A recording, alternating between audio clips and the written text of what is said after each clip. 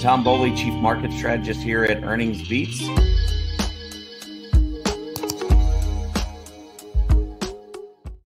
Hey, good morning, everybody, and welcome to this Tuesday, June 11th, 2024 edition of Trading Places Live at earningsbeats.com. I'm Tom Boley, Chief Market Strategist here at Earnings Beats, and I'll be your host for the next 30 minutes or so as we prepare for another market open. We are now into the second week of June, and the second week of just about every calendar month means CPI and PPI reports coming out. So we got the CPI report coming out tomorrow morning. PPI report will be out on Thursday morning. And of course, right now we have a Fed meeting kicking off this morning. It's a two-day meeting, so we will get a policy statement tomorrow, Wednesday at 2 p.m. Eastern. That'll be several hours after the Fed. Well, I'm sure the Fed's already digesting the CPI report, but probably about 5 or 6 hours after we get the May CPI report. Expectations currently are for the headline number to rise just 0.1%, but the core number is expected to rise 0.3%. And this is one of the last really positive numbers that we'll be able to go up against. So last year at this time, the May 2023 CPI report came in a little bit hotter, but the three after that, starting June, July, and August of 2023 were much lower. So the comparisons for this year are going to be a little bit more difficult. This one, though, if we do come in at the consensus number, 0.3% or below, that will lower our annual core rate of inflation to its lowest level since we went up and hit 6.6, 6.7. So we continue to move in that right direction down, but I'm sure the Fed realizes that the next few meetings or the next few readings are going to be a little bit difficult on a comparative basis. So I'm not sure what they're going to say today. I don't believe they're going to cut. I'd like to see them have a surprise cut. I don't think they will. The market's not looking for them to cut today. We're expecting same old, and then it'll come down once again to what they have to say. Are they going to, take the dovish route, talking about some of the things that have transpired over the last month that have been weaker than expected, showing that the economy is slowing, or are they going to look at that jobs report from last week where the numbers came in much hotter than expected and say, hey, the economy's still strong. We still don't have inflation where we want it, and therefore we're just going to maintain and continue to watch. And oh, by the way, we think we're going to cut next, but there's still a chance that we, same old. But I think it's going to come down to that. We do have some room on the 10-year Treasury yield, which I'll talk about in just a couple of minutes. But the 10-year Treasury yield has come down. Of course, when the Fed raises or cuts, it's not the 10-year yield. They're looking at short-term rates. It's the Fed funds rate. But what they have to say has a lot to do with how the 10-year responds. So if it's more inflationary, if they talk more about inflation, they talk more about the hot jobs report, then we're probably going to see the yield or the 10-year Treasury bond sell off and yields go up. And 370 is a level I'd watch to the upside. Or excuse me, 470. I wish it was 370. 470 will be an area of yield resistance that we'll want to watch. To the downside, if they talk dovishly and they say, well, things are pointing to a cut and we see one coming and they give us a date, that sort of thing, I think the stock market would react pretty positively to that. And I also think we'd probably see some buying in the treasuries, sending those treasury yields lower. But that's what's coming tomorrow. With the actual announcement. But today they are starting the meeting, and that's going to be the big news of the week. Hardly anything out in terms of earnings. We have a couple of software companies. We've got Oracle and we've got Adobe Systems reporting this week. And then we have Broadcom in that semiconductor space, and that literally is just about it. So there's not a whole lot in the way of earnings this week. And so a lot of eyes are going to be on what the Fed has to say and on the CPI and PPI reports. All right. Anyhow, let's take a look at what happened yesterday to start the week. See if we can get those charts up.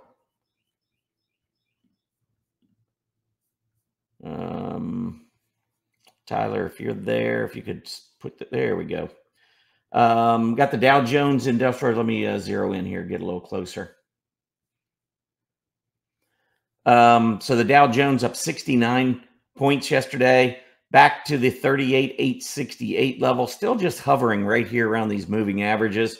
You can see the 50-day sitting at 38,766, the 20 days at 38,904, and we're sitting almost squarely between the two, closing at 38,868. So we'll have to see whether or not we can get that breakout. I mean, we do have, somewhat equal highs, a little bit higher high here at 40,000. That was a few weeks ago where we closed at that 40,003 level. First time and only time we've seen a close over 40,000. Came back down, we put in a little bit of a higher low, and now we're challenging, trying to get back through the moving averages, but so far unsuccessful in doing so. S&P 500 rising another 14 points yesterday.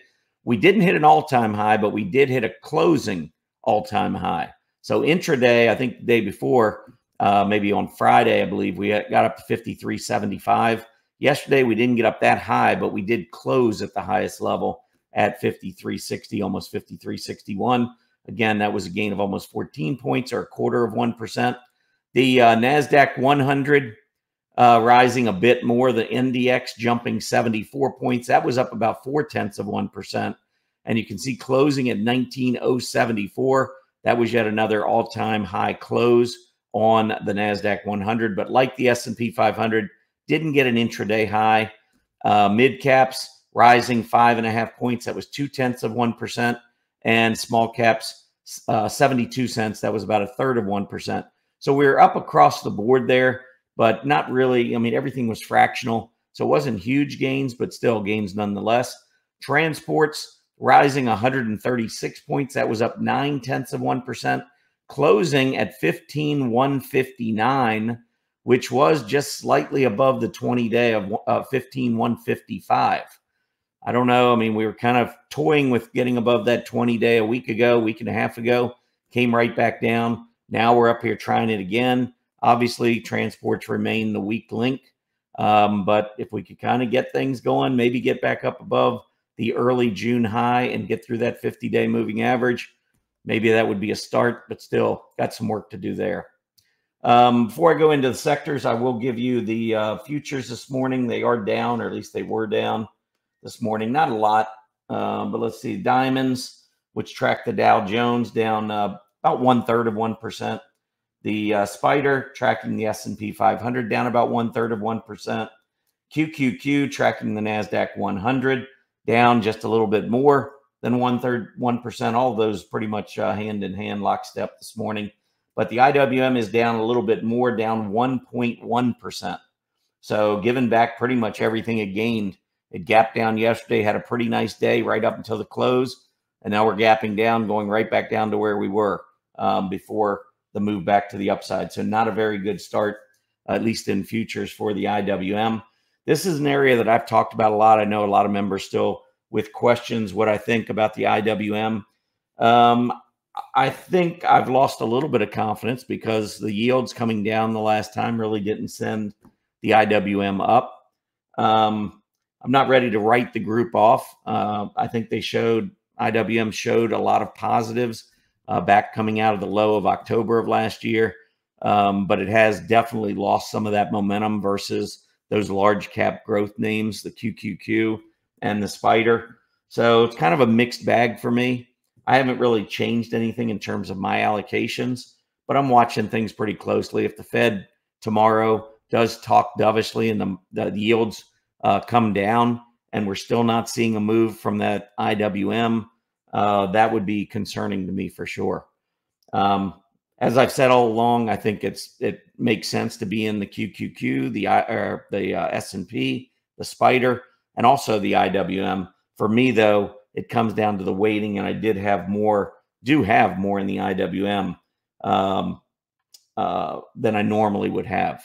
So the overweighting there certainly has not paid dividends for me at this point. But, if you go back to 2022, it's really hard to catch exact bottoms, whether it's in an individual stock, whether it's in an index, whatever. Back in 2022, I really liked the QQQ in June. I called bottom in the S&P 500, but I also pointed out that the rates, I thought once we got past all of the inflation scare and rates, started to moderate a little bit, which they did, and they continued to move higher. But I kind of liked the growth stocks, and that's why I thought the QQQ would have a good year in 2023. And then we saw that, but it didn't start in 2022. It didn't start in June. We actually went down lower in October of 2022. So again, trying to call exact bottoms is not that easy.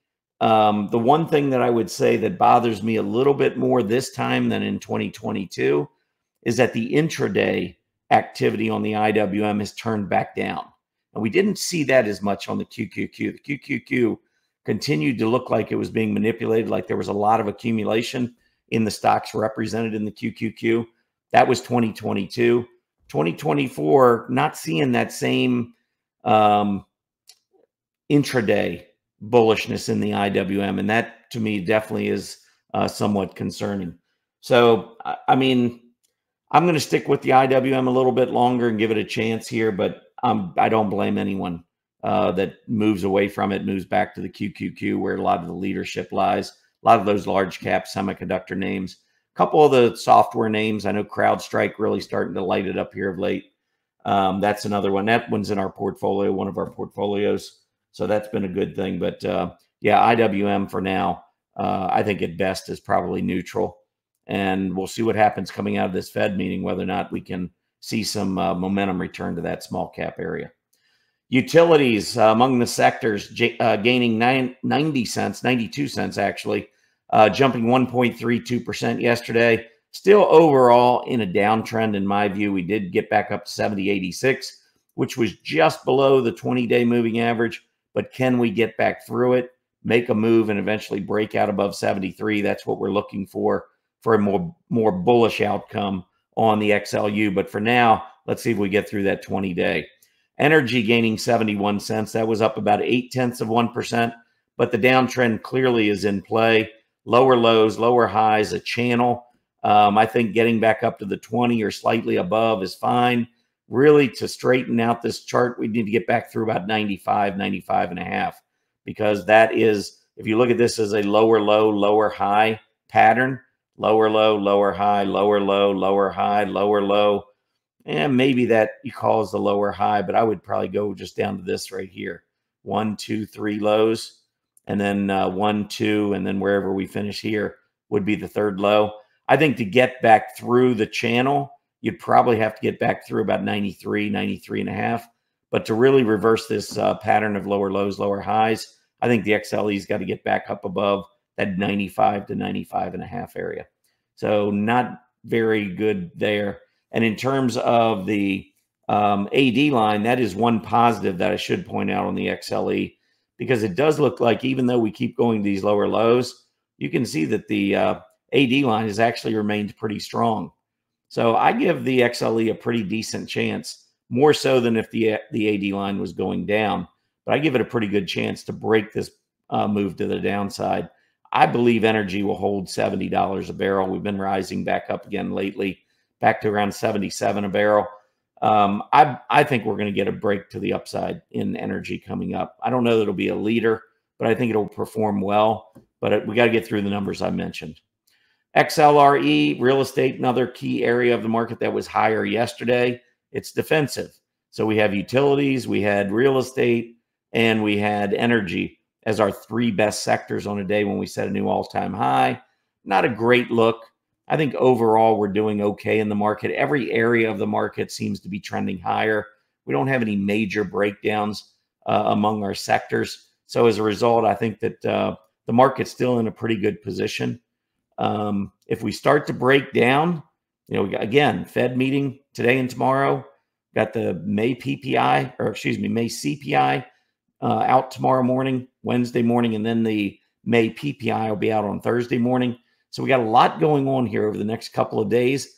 If the market does, take a big drop and we start seeing breakdowns, that would be a signal that maybe we've got more weakness ahead.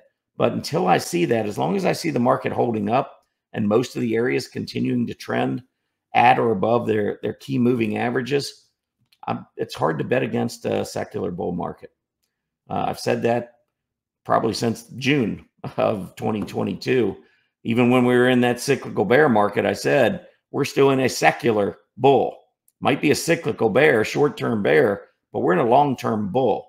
And I think these last 2 years have kind of proved me correct on that as we've moved back up to all-time highs.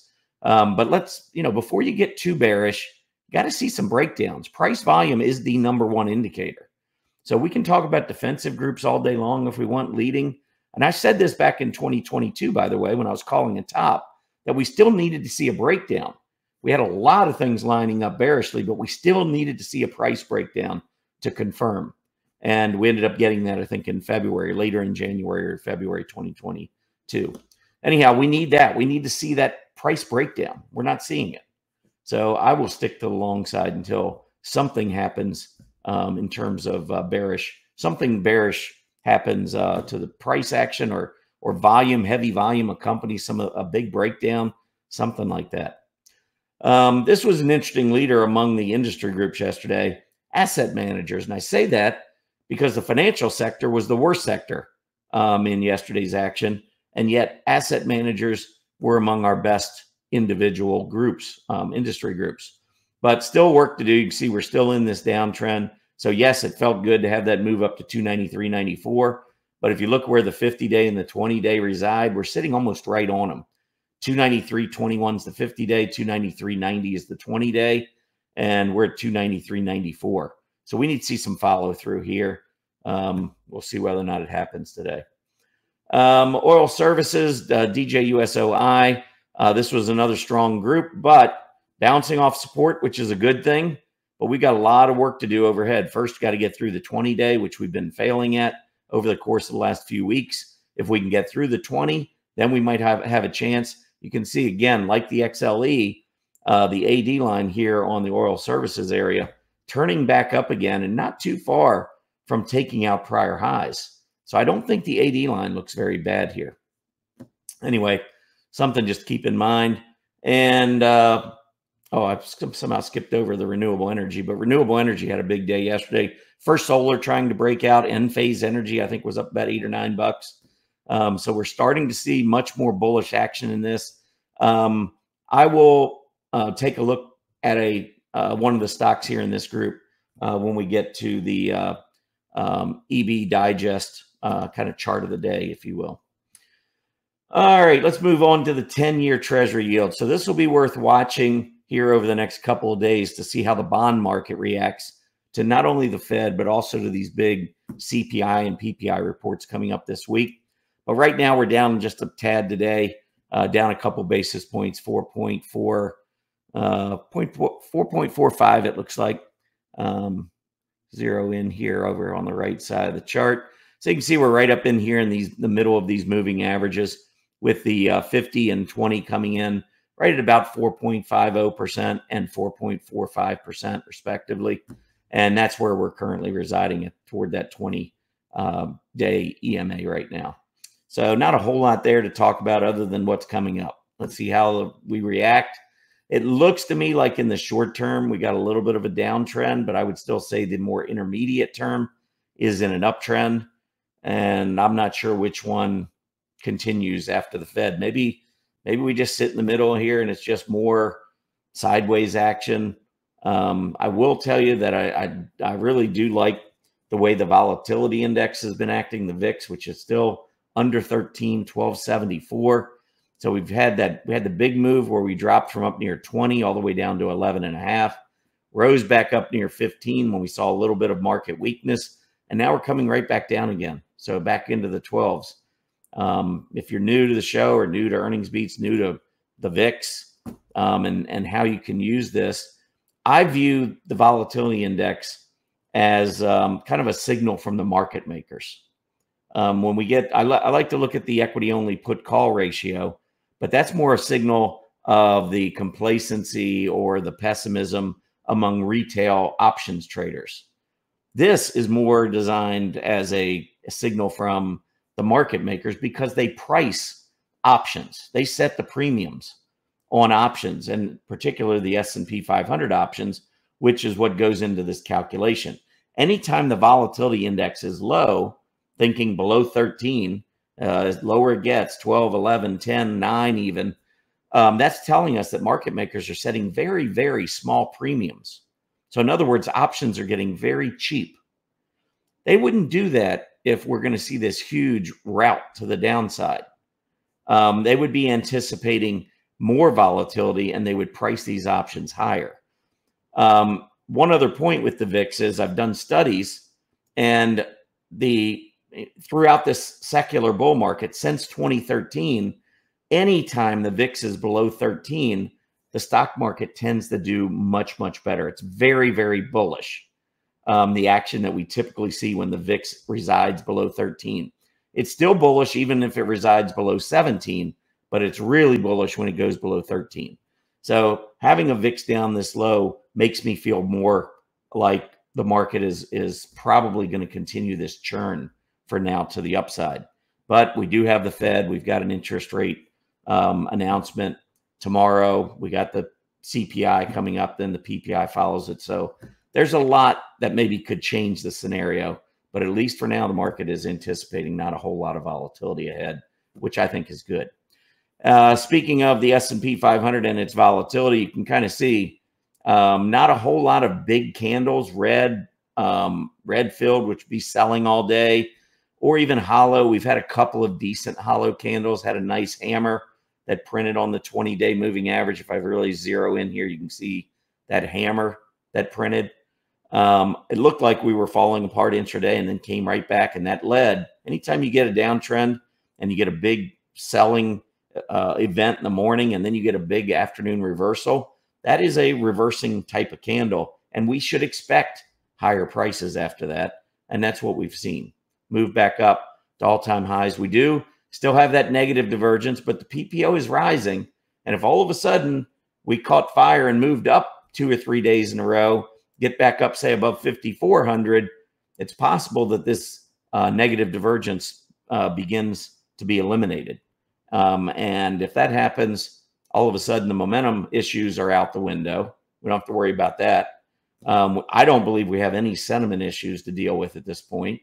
So all of a sudden it just looks like a market that wants to continue to push higher, even if it is, if there are somewhat suspect or suspicious rotation that we're seeing, because there's still, we're having days where we see really nice leadership from growth, and then we're having other periods where we're still seeing utilities and real estate lead like yesterday.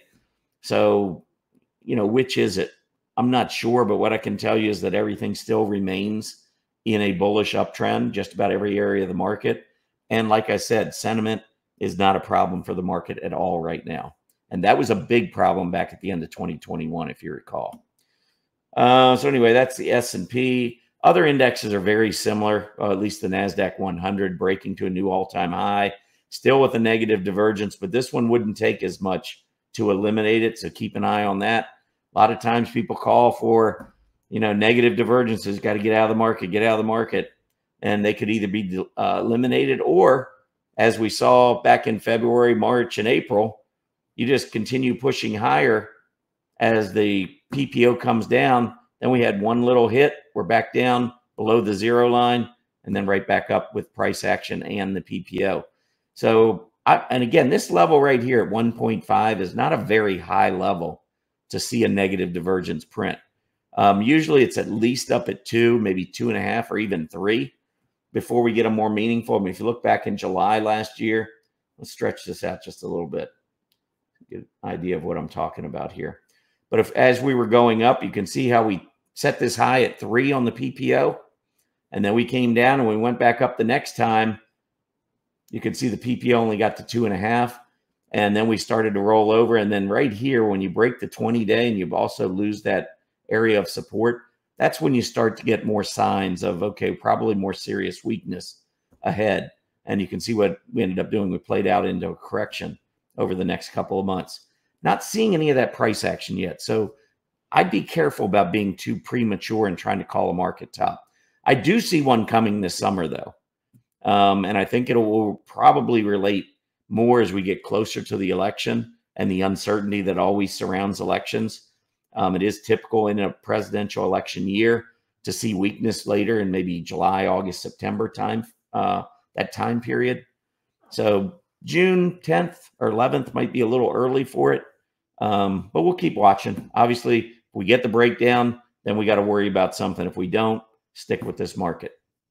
IWM, a little bit of a double top. I've talked about this recently, not really going to keep going into it. We did gap down yesterday with a really nice recovery, and it looks like we're going to gap down right to where we were yesterday. So, and if you look at this on a 5-day, 10-minute chart, you'll see that we have, since we rolled over here, we've been putting in lower lows and lower highs. So lower lows and lower highs on June 6th, which was last Thursday, last Friday, lower lows, lower highs. And even yesterday, though we were rallying all day long, the high was below the high on on Friday, and the low was below. So as we gap down here, back down, this pattern still remains in play. So we're going to return back to the upside again after this gap down this morning. I don't know. We'll find out starting in about 5 minutes. Transports, nice day, nice recovery. We have had 4 hollow candles since this low back in May, 4 decent hollow candles to the upside and only 2 filled to the downside. I don't know if we need to make anything of that just yet. I would really like to see a move back up above the 50-day moving average. Till we get a definitive move above the 50-day, and you can see the last couple of months, we've just about lived beneath the 50-day moving average. So let's get above the 50. Let's get that PPO into positive territory. Until then, I think it's you have to respect the downtrend that's still in place, at least on the daily chart. All right, moving on to the chart of the day, the EB Digest. That's what we issue 3 times a week, Mondays, Wednesdays, Fridays. But on our Tuesday and Thursday shows, we like to give you a chart of the day as well. So if you scroll down and you want to become part of our EB Digest community, there is an area on the left side of the screen that you can fill out with your name, email address right here, and hit that subscribe button and check it out. It's a very quick read. So if you're thinking, oh, no, it's a newsletter, I don't need another newsletter. It's really just an educational 2-paragraph, 1 chart kind of a deal. And again, comes out Monday, Wednesday, Friday, and then we also talk about something on Tuesday and Thursday. But check it out. It not only gets you our 3 times a week newsletter and chart, but it also sets you up for any free events that we do. We'll reach out to our entire community, and we have tens of thousands of folks that have subscribed to our EB Digest. So you'll be joining a lot of like-minded traders and investors just looking for something to help in their trading success. If you'd like to try us out, 30-day free trial. You can start that trial here. That is a paid service. You will have to give credit card. The EB Digest, no credit card required. You can unsubscribe at any time. All right, so I wanted to give you a chart of one of those renewable energy stocks, and it's one I've been kind of watching for a while, Enphase Energy. It continues to be somewhat volatile. It looked like maybe we were picking up, saw the volume pick up. Let's zero in here on this right side of the chart. You can kind of see things are picking up. We got a nice trend line, maybe even a channel that's kind of underway. We saw weakness on Friday, didn't look very good, closed below the 20-day, and then came right back up, which is what you want to see. Last time we came down just below the 20-day, you can see the buyers came in full force. We've had a few of these days where we've had really nice, big, decent volume moves to the upside. You can see yesterday's volume was just kind of moderate. A couple of these over here, though, you can see pretty heavy volume. So it looks like maybe we're getting a little bit of accumulation, but that AD line still weak on the stock. You can see that down here. But I'm just talking visually at these candles. I like to see these filled candles, or excuse me, these hollow candles, long hollow candles, and especially on volume that's telling me that we're getting some accumulation. The reason the AD line isn't really reacting quite as strong is that, remember, the AD line is based on where we close relative to where we trade that day. So the fact that a couple of these big volume candles in here have tails to the top, they're not getting quite the positive reaction on the AD line. I still see really solid hollow candles, which I think is important in terms of accumulation. But the way the actual formula works for the AD line, you don't get as much pop when you have a little bit of upside intraday action where you come back down at the end of the day. And then we have some days in here where we simply close at the midpoint or below, even though we've been going up. So we gap up, we don't follow through. We gap down, we close near the low. We gap up, leave the tail at the top. We gap up, we close in the bottom half. We gap up, we close down near the low. We move up a little bit intraday, but we close in the middle, right about in the middle of the candle. So that's what's driving that AD line to the downside. But what we need is a few more candles like this, hollow candles with breakouts. We'll see whether or not we get them. Well, if we get it here. But that I do like the kick saves off the 20-day. If we roll back over and fail to hold the 20 and move back down below the 50, the run is probably over. But right now, it still does look like we're somewhat bullish. All right, it is 9:30, right on the button. So let's see what we got going on in the market here. That is today, I believe. Let's just get an update. Yep. So we are down 0.5% on the Dow, about 0.3% S&P 500, NASDAQ doing a little bit better on a relative basis again. Small caps actually looks like maybe rallied back a little bit. Not really seeing anything yet on the visual over here, but we were down over 1%. Now we're down 0.7%. Maybe we'll get another rally back. Who knows? VIX, though, is up a little bit, back up above 13 level. Don't let above 13 scare you, though. 13, 17, still very, very strong action in the market. When we're in that range, it's just below 13, we do even better. So a move back up and then maybe a drop back down below 13, I think would be a good thing for the market. Anyhow, that's about it. By the way, I had a great weekend this weekend. I want to thank all of our members for your patience. Some of the things that I normally do on the weekend, like chart list, updating the chart list, there really wasn't a whole lot to update. There weren't many earnings reports last week. We got a few more this week. I'll get everything updated this week. We should also have new data on the short squeeze coming out this week. And as a result, hopefully should have the latest there for everyone on the short squeeze chart list as well. But everything should be caught up this week, and we can go from there. Anyhow, listen, have a great day, everybody. I will be back tomorrow for the next Trading Places Live at 9 a.m. Eastern. And then at 10, we will have our live trading room. So if you've missed these, you want to attend, all it takes is a 30-day trial, 30-day free trial right here. Start your no-cost trial. And again, 30 days will get you 5 Wednesdays. So that would be 5 live trading rooms. Check us out. I think you'd love the service. Anyway, have a great day, everybody. Happy trading.